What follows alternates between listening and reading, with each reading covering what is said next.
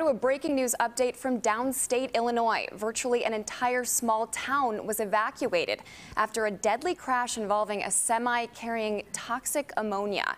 It happened late last night near Teutopolis in Effingham County. Here are fire and hazmat teams on the scene later. The crash involved several vehicles and 5 people were killed.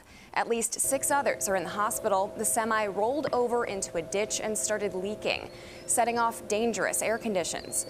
Authorities say it was all fast and furious.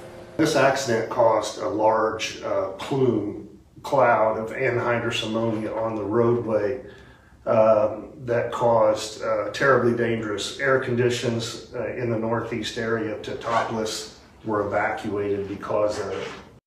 Just minutes ago, the evacuation order was lifted and residents were allowed back in their homes. The CDC says ammonia in high levels can irritate and burn the skin, mouth, throat, lungs, and eyes.